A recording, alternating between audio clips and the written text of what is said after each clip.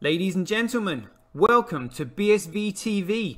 I'm your host Satoshi, and on this show we'll be defending the one and only, truly genuine Bitcoin. The Bitcoin that Satoshi Nakamoto designed in his white paper as a peer-to-peer electronic cash system for the world. Let's get the disclaimers out of the way. So all the statements that you hear on this show are opinion and must only ever be taken as opinion.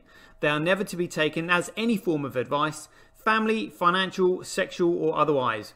And on that note, let's sit back, relax, have some fun and enjoy the show. Get paid for your content in Bitcoin and set your own fee on Streamanity. Yeah, I'm not surprised. I wasn't asked why I'm convinced.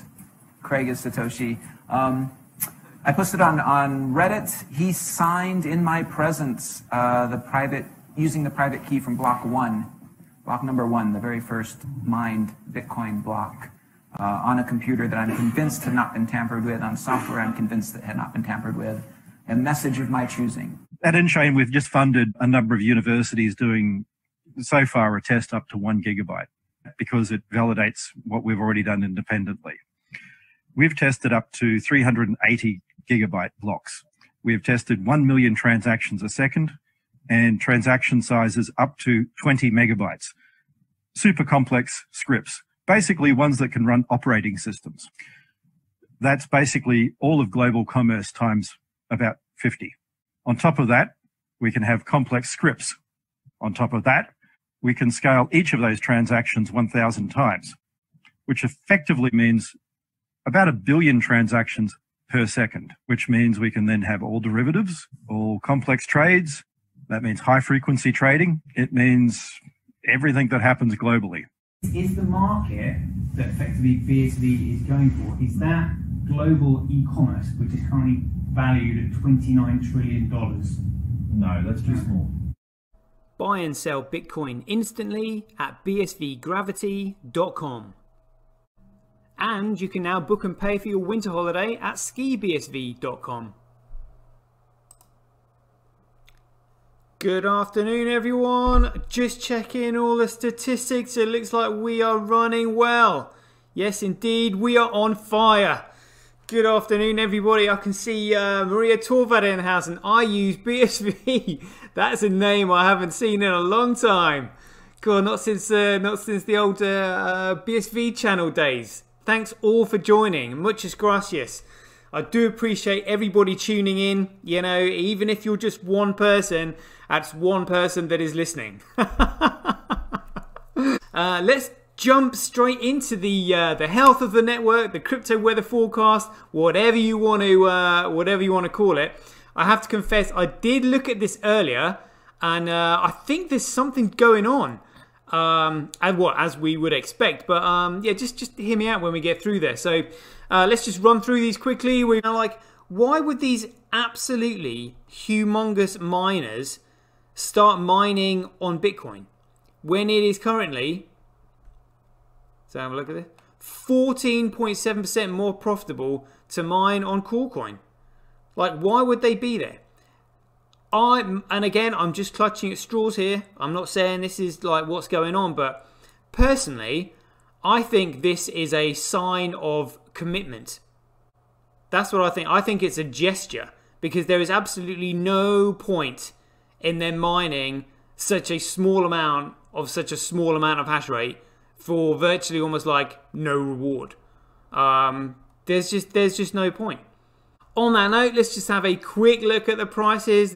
There we go. So this was it. Check it out. Would you believe it? On this day, which was yesterday, Roger Ver did make his first post on Twetch. When I was looking at the incidents of 9/11 and stuff like that, and when I was thinking about the documentary I saw on central banks, it just made me realise that there is always someone that makes the decision inside a centralized organization. There is a head of a board, there's chairman of the board, there's CEOs. There is always a structure of power inside government that we never get to see, because they say, oh, like the government decided this and the corporation decided that. It's a bit like people saying, oh, artificial intelligence decided that. No, artificial intelligence didn't decide that. artificial intelligence was programmed to make that decision, and someone programmed it to discriminate against other people. And so now, because everything is going to be on chain, in the future, any despicable, heinous decisions that are made by the people in power are going to be made on chain, and they will be traceable and they will be accountable for their decisions. Because there won't be any of this, oh, we can't show you these documents, oh, that's going to be redacted, oh, this person, when they made the decision that now no longer wants to be named and shamed. Well, tough. Everything is going to be on chain, which means that now nobody is going to be making really selfish, stupid, dangerous decisions anymore, because people are, you know, that financially benefit themselves, because we're all going to see what they've done. This one out. So on this post I did put here, EU states call for cryptocurrency curbs. Finance ministers of the 5 EU member states said in a joint statement on Friday that stablecoins should not be allowed to operate until legal, regulatory and oversight challenges have been addressed.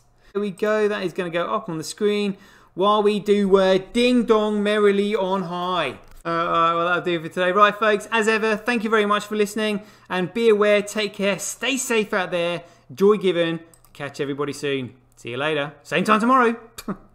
Buybsv.live, the best place to buy Bitcoin SV online. Get paid for your content in Bitcoin and watch the full episode on Streamanity.